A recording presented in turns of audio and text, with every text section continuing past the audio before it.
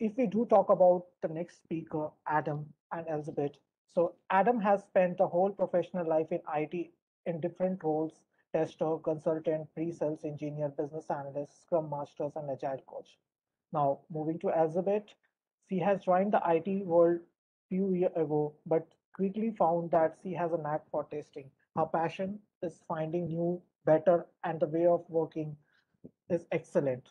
So now I invite both of you guys to this virtual stage. Where's Adam? He's always late. Hi, I'm here. Everything's fine? Did you bring my coffee? Yes, here you go. Yeah, we can start now. So, welcome guys. We can hope you can see our screen and yeah, lol. So you can see our screen and you can see ourselves. So that's great, and welcome on the session about the CSI testing, Investigate Like a Pro, where you will learn about the CSI methodology, but not only that, because since the beginning, how CSI started, it grew up much larger. But before going into that direction, firstly, we would like to invite you to meet ourselves, the investigators. Thank you for this introduction about our history, and let's meet Ella. Ella, who is young tester in the IT world, she just started not a long time ago, but very quickly, because of her ambition, she jumped to the QA role, where she not only replicates the techniques used by others, but she invents her own. So, welcome, Ella. Thank you, Adam, for this introduction. I have privilege to announce you to the community. Adam, since the beginning of his professional career, works in IT, collecting experience in different roles. Outside of the office, he passionately shares his knowledge and experience with the community by giving talks and by organizing workshops about testing and about leadership. Privately, I know him as a foodie, traveler, and book lover, and as a very talented person for whom impossible doesn't exist. Hi, Adam. Thank you, Ella. And actually, about the foodie part, donuts are my favorite food, so it's in line with the presentation. But actually, we are not the most important part of that. The most important part of the presentation is the story that we would like to share with you, and the things that we have learned from the story. So, how the CSI testing even started? Actually, a few years ago in our organization where we currently work, Demant, the building which you are seeing in Warsaw, in Europe. So you can see we have really nice office here. We can give you a tour later on. Probably we can give you a tour. But yeah, let's see. We were thinking about finding a way for exploratory testing to be better at, right? Usually exploratory testing is just clicking around the application in random way. It's like that if you don't know that there is the whole world of exploratory testing that you can learn and apply in your work. And we were looking how to bring that work to our organization. So we decided that we will start experiment in which each person, each tester in the team will take one exploratory testing technique, create a presentation of it to the rest of the guys, and then we'll have like few hours of a session when we use that technique to learn it, right? And most of the guys were just taking something that was on the market and introducing it to the team. But Ella was different, as I already mentioned on the previous slide, because Ella did something else. Ella? Introduction to exploratory, I was very impressed about how many opportunities it gives to testers, and I start to wonder what innovative, creative, and unique I can bring to my session. After that, I start to cut myself at the thought that I behave like a detective, and combining this thought with my private interests in CSI Miami series, I ended up with my own technique where tester is like the series main character who do all the job from the beginning to from the collecting the evidence through the analyzing and ending up with the final conclusion. This is how CSI starts to life. After that, we decide to cooperate with Adam to improve CSI to its present form. So something that started as just a framework for exploratory testing today is a way of life for tester, which will introduce you in a moment. I would just like a small comment. Guys, we are sorry for that, but apparently for the first few minutes of the presentation, you haven't seen my screen, but right now it's shared and I can see on a second computer that it's shared. So yeah, technology killed us. But we will talk about technology in a moment as well. Because firstly, we would like to jump to the CSI principles. The principles are like the basic laws which you have to follow as a tester, right? As an investigator, you have your rule book, the police rule book, which guides you and gives you like the boundaries in which you move. And it also teaches you how to be a good police officer. The CSI principles are teaching testers how to be a good tester. So they give you some kind of point of view which should help you guide you through the work. And first CSI principle is the concentration. Yeah, about the concentration, you need to remember to, when you start, focus on your goal, patiently collect all the evidence and analyze them. Make your work reliable. You have to bring to your mind that when you are concentrated on what task you do it right now, there is high possibility that your work will finish faster.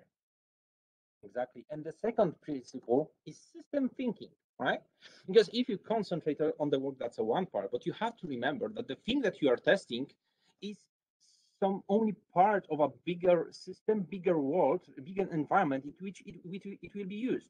Very often there is this tendency of testers just to focus only on one particular application and don't think about, for example, environment in which that application is run. They don't think about the user perspective, right? And you should test the application from the perspective of the person that will actually use that at the very end, right? But you can also test the application from the perspective of administrator of that application, right? So there are different perspectives, different places, different angles from which you can test the application. You have to understand that the thing that you are testing is only a part of something much, much bigger, which is the whole experience for the users. And then we go to the last principle. Yeah, about the impartiality. Until you don't have solid proof, treat all fair without prejudice. Bring answers to questions asked. You are this part of the investigation. Who is the most important? To solve the crime, to better understand what went wrong and why it went wrong. Yeah, and I'm not a Steve Jobs, but I always wanted to say that. But wait, there's more, because there's also the fourth rule. The fourth rule, which is even the more important one than the previous three. When you need, break the rules, right? We gave you a set of rules, the three ones that you should follow as a tester. But if there is a need, if there is a perspective from which it makes sense to break the rule, then just do it. Use your gut sense. As the investigator, very often as police officers, use their gut feeling to find the suspect, right? In this case, when we said about impartiality, that you should not bring your prejudice to the work, maybe your prejudice and your perspective is actually the good thing, because it brings some perspective to the application you are testing. When I said that you have to think about the broader scope, sometimes focus on one particular part of the system and dissecting it, looking into the code of that particular part of the system makes sense, and you should test the application in this way. So there are three basic rules, but when there is a need for that, break that rules. Exactly. And now we go into the second part of our presentation, because first we have brought you some basic rules which you should follow as a CSI tester. And now we would like to give you some kind of advice or direction, what kind of skills as a tester you can look for, and how you can build your own career, how you can build yourself as a tester. And first you could say angle from which you can look at the CSI tester job is looking at different types of thinking, right? Because what investigators do, they look on the evidence and they just put some hypothesis on that, right? So you can use the critical thinking for the analysis of the facts and to form the final judgment, right? You can also use the system thinking, which I already just described. You can use analytical thinking or abstract thinking, so things that are not there, but you are hypothesizing that there might be something there, which is abstract thinking. Right? Connecting the dots. connecting the dots from different parts, right? And you can strive on how to be better on these kinds of thinking by doing some puzzles, doing some tests, or even reading some books like the Thinking Driven Testing by Adam Roman. Really good book, really good read. And even if you don't want to buy the book because it's quite expensive, there are quite a few blog posts and articles in the internet. You can just Google that about that, which gives you also the guidance and some examples and some exercises on how to apply these different kinds of thinking in your daily work. And from after this angle, you can also look at different angle as a tester career. Exactly. We can say that testers are like James Bond. We have a lots of gadgets and tools to perform our day-to-day work. Exactly like that. I see that you are looking on donuts. No. However, CSI tester doesn't fear to use those tools, and he's very creative about how to use them to find suspects, to better understand the case. For example, you have to create a huge database that contains unique records that includes, for example, name, phone number, and email. So instead of manually prepare them, you can use simple script that will prepare it for you. So about the using the tools like I don't know, the script that I mentioned, the sniffing tools, the testing GUI for testing API tests, you should remember that possibilities are endless and only limitation is your mind. So you don't even have to be automation testers to be a tester that uses different tools, right? Learning some simple script language that help you generate data for testing might be useful and save you a lot of time, which you can spend better in different parts of the system. We learn mostly from doing experiments. So try, do not cross something because you are not automation testers. Just try. We approach the third angle, describe your role as a CSI tester. Because in your work, you can use different kinds of heuristics, testing techniques, best practices, and testing methodologies. Heuristics are like the Goldilocks principles, which was described by Elizabeth Hendrickson, or the heuristic called, and that's funny, RC by Karen and Johnson, which is really great heuristic that can put some kind of framework around the exploratory session that you want to perform. You can also apply different best practices in your work, like taking notes or clean code or test-driven development. And so these best practices, which you can use yourself or you can teach your team about it. Because you as a QA, as a quality assurance, you are not only responsible for clicking around the application, you're responsible about finding the best way how your team can perform and deliver the best quality. Because you know what actually in my mind is the best approach for tester?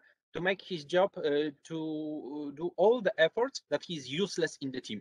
Seriously, because if the quality of the software is good at the start, you don't need testers at the end. And that's your final job, in my opinion, right? You should strive for the best practices around your team so team will get less and less defects in the future.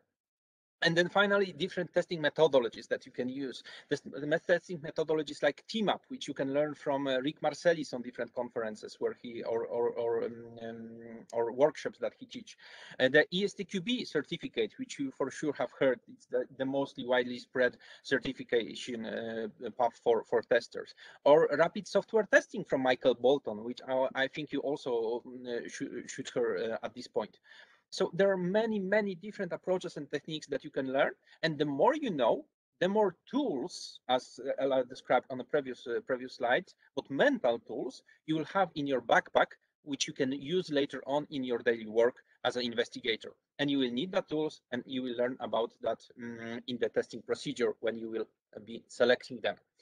But just to sum up that part, you as a tester decide what path you want to go. You might be automated tester, you might be manual tester, you might be tester that combines these two words. You might be tester that uses different techniques for conducting interviews with users to gather their insight and then apply different testing ideas inside your tests.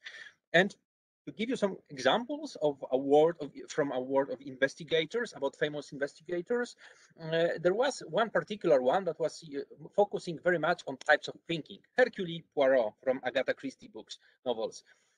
He was very well known for implementing investigation when he was just sitting there, thinking about the case, thinking about the evidence in his head, dissecting them, putting them together, applying different theories, and at the very end saying, okay, Butler did it, right? So, or somebody else, right, was the one that was the one that killed somebody or something like that, right? So he was the one that was using mainly his mind power, because the mind is the most important tool that you have in your tool set for figuring out. And as Ella already described, you can be like James Bond, right? So you don't have to know all of these shenanigans, or how to say it, right? Different types of thinking, because you can be expert in writing code, right? Expert in writing scripts, expert in some hardware that you use to sniff, for example, communication, right, between your phone and the headphones that you are testing, or hearing devices, as in our company, because we work on hearing devices, right? Yeah, so you finding those tools to bring them to your team and give them the tool to use on day-to-day work. Exactly. And you finally, you can be like Sherlock Holmes, who actually is connecting all of these worlds together, right? Sherlock Holmes was very well known as a martial art master, right? He was very well known for being a guy that knows how to shoot from pistols, so use different tools. He was very well known for his disguise. He was master of disguise, so he was able to play different roles. And as you can play different roles in your project, you can play from perspective of a tester, you can play from a test application from a perspective of user, from a perspective of administrator, and so on and so forth, right? Sherlock Holmes was connecting all of that different techniques, tools, gadgets together, and became a really well-known investigator in the world. And at the very end, it's you that decide what path you want to check. And now we would like to jump to the CSI testing procedure, which Ella will introduce you to. Oh no, all detectives have some rules that they need to follow. For example, without searching warrant, a detective is unable to search a suspect's place for finding evidence. This is why. Go ahead. No, thanks, not now. This is why knowing the rules is so important. So here you have 5 paragraphs that will help you better organize your work and better understand the CSI testing. We all know the scene from movies or series when detectives come to a crime scene and start to asking questions or familiarize himself with the crime files. So this is approaching the scene, we can say. So in this point, you have to remember what to know what type of crime you deal with, to prepare the plan that you're going to introduce in your further investigation. After this step, detectives start to narrow the field of the crime. So he start to looking to the environment and look where clues are not collected, but where they were on the crime scene. So this is the part when the investigation actually start. You secure and protect the scene and collect the evidence. This is very important to find first suspects. So you bring your first theories about who is responsible for this crime. And next, after the job, all job that is done in the field, testers need to transfer all gathered evidence to the analysis team. So our job here is for now done. Why for now? Because they can occur need to you to go back to crime scene, because sometimes the evidence that we collect is not enough to say that for 100% this is the cause of this crime, this is the cause of this defect. So we need to prepare ourselves to retest, to redo our responsibilities, our duties due to investigation.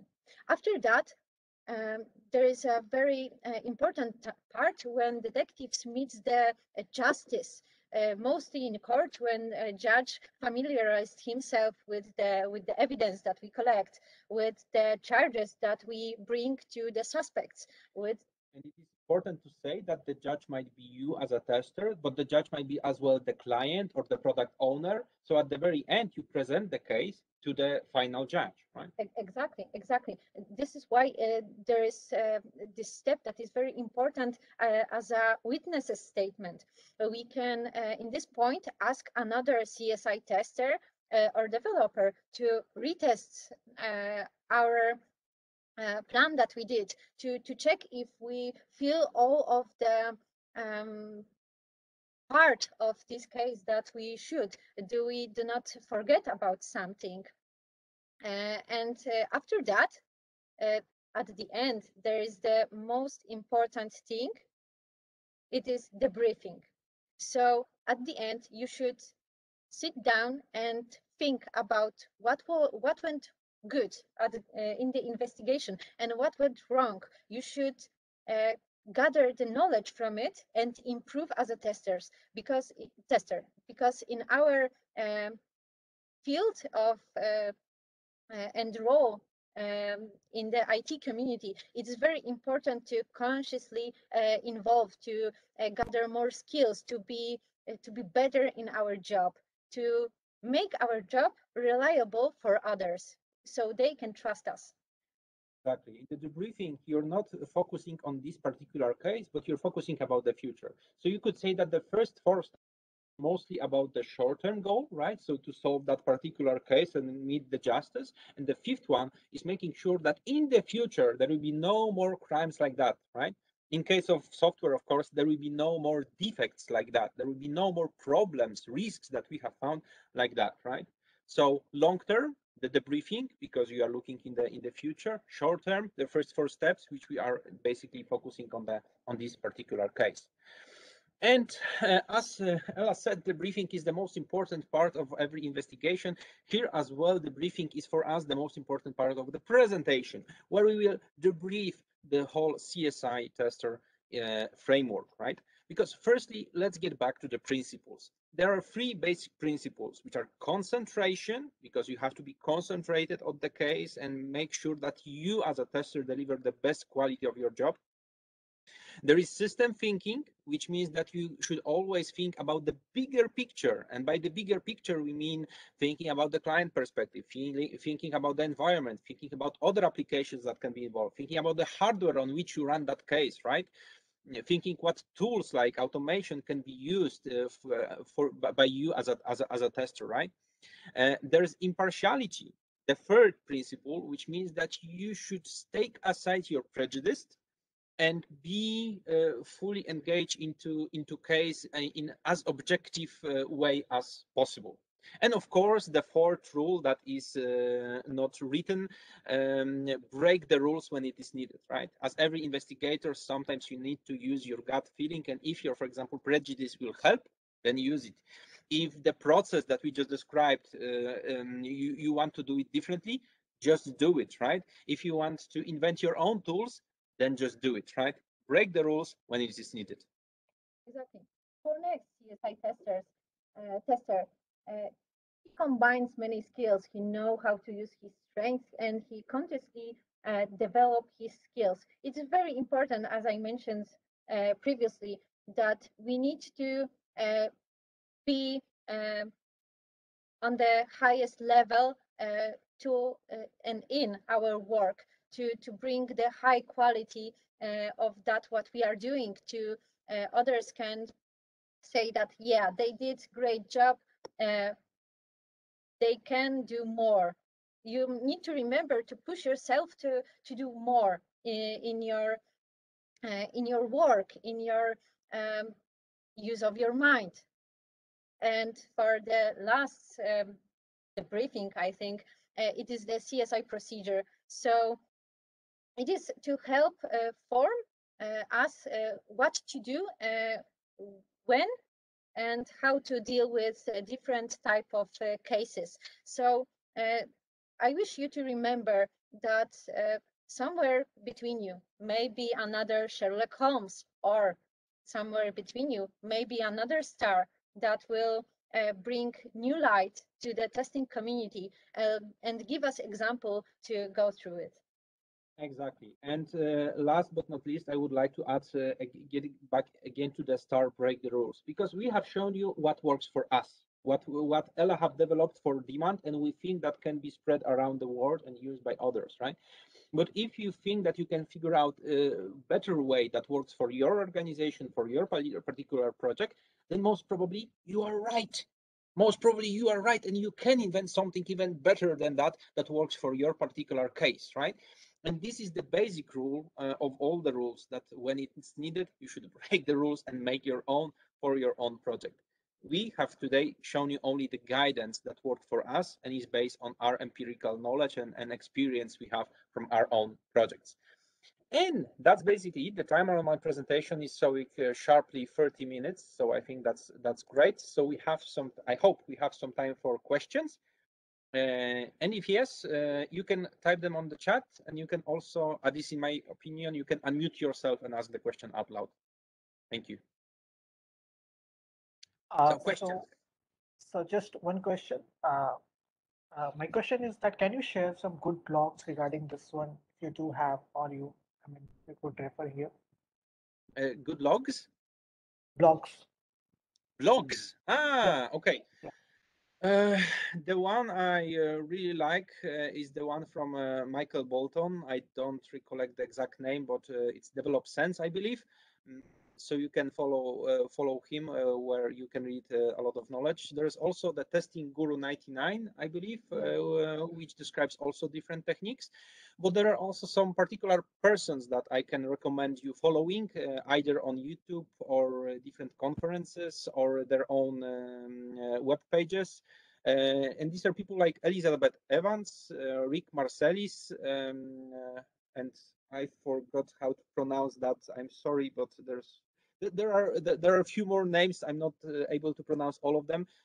But there are many, you could say, stars in testing world, which give you a lot of different angles. And my biggest recommendation here is, do not focus on one source. Seriously. Because if you, for example, read only Michael Bolton and you think that he is writing great things, yes, he is writing great things, but there are other people that are writing great things that might be contradicting to Michael Bolton, but might work better for you, right? Same goes for Isabel Evans, Rick Marcellis, and anybody else. It's like the holy war between ESTQB, Team Up, and RST from Michael Bolton, right? There's this holy war that which framework is better. You know what? All of them are great, right? Yeah. You just have to use them. They're all like tools, right? There are different kind of hammers that you can use in your projects, right? There's not like bad and good and bad frameworks. All of them are good if you use them in a correct way, right? Being like a good and bad cop, you know, because when you familiarize yourself with the different blogs about the testing, maybe you can write one about yourself, about your experience, because all of our experience are different. So as Adam mentions, things that are good for us may not be good for you, and in other way. And you know what made the CSI testing better? This presentation, the fact that me and Ella had to meet few times, prepare for the presentation, read about it, right? So actually being active in a community, preparing some kind of presentations, even on things that you think that, well, this is so basic, maybe I shouldn't speak about it. Not necessarily. Even if you will not like speak on the very big conference somewhere, even if you speak on small events, small meetup, you still have to prepare yourself to present, right? So read about it on the internet in different sources. Have a scientific approach when you look for different sources, combine them, and at the end have your own presentation about this particular topic. And even if it's not a big thing for the community, it's a big thing for you and your development, because you are making yourself better. about using the tools or presenting them to the group, this is a good recommendation from my side. In our company, we have this dedicated time when all of us can bring some tool, and we don't have to be expert with using these tools. We just say like, hey, I just found this tool that can help us to quicker analyze the log from our product, but I don't know yet how to as an expert use it, but you can might try to use it. So you don't have to be an expert to show someone the tool or to present it to the group. It is very important to remember that we're learning all the time and we are not able to remember everything. Thank you for that question. Absolutely, absolutely. I agree with your point. I mean, one source of point can never be a justifiable whenever you are learning. And honestly, after listening to your session, I have never thought that testing can be done in such a fashion as well. So I really appreciate altogether. So there is a one another question from Alpita. I can read it out loud if you want. How we can understand as a tester, we are using the CSI testing techniques. Testers mostly investigate and never think that some kind of technique actually they are using. Actually, it doesn't matter if you are aware that you are using that technique. It's like you don't have to be aware that the hammer is called a hammer. But if you are using hammer in a correct way, that's great. You can call it a chainsaw. You can call it a stone on a stick, and it will still do the job. So if it does the job, that's great, right? So you don't have to focus so much on how to name the technique or what technique you are using. It's mostly about doing the right thing for that particular case, right?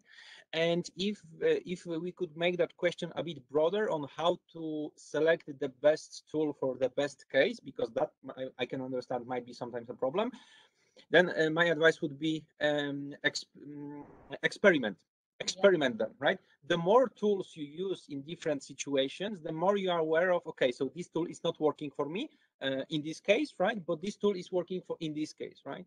So it's not about the naming, it's not about the usage of particular tools, it's more about getting more experience in different tools and then combining them, using them in a right situation.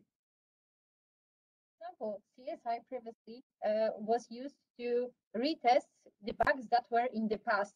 So we tried to understand what went wrong, why we didn't fix it, or did it appear again. So we use it to retest. This is one example of using the CSI technique. But I try to remind you all the time that you should remember to be like the detective.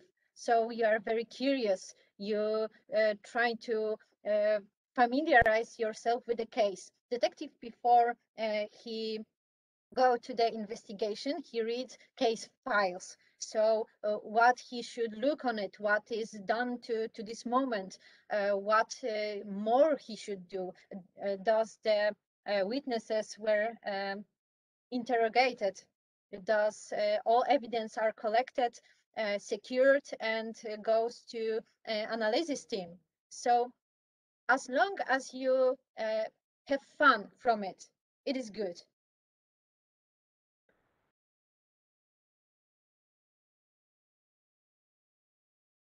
More questions, guys?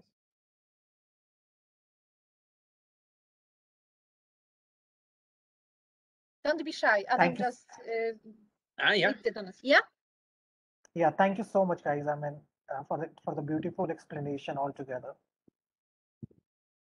Okay, so at the end, you can see on the screen our contact handles for LinkedIn. So you can search us on LinkedIn, join us there, ask more questions.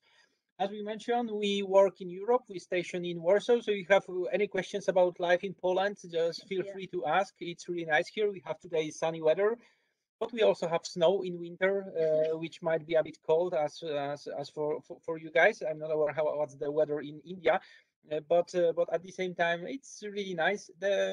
Okay, I don't want to go into politics right now, but we hope that the situation will be better in the future.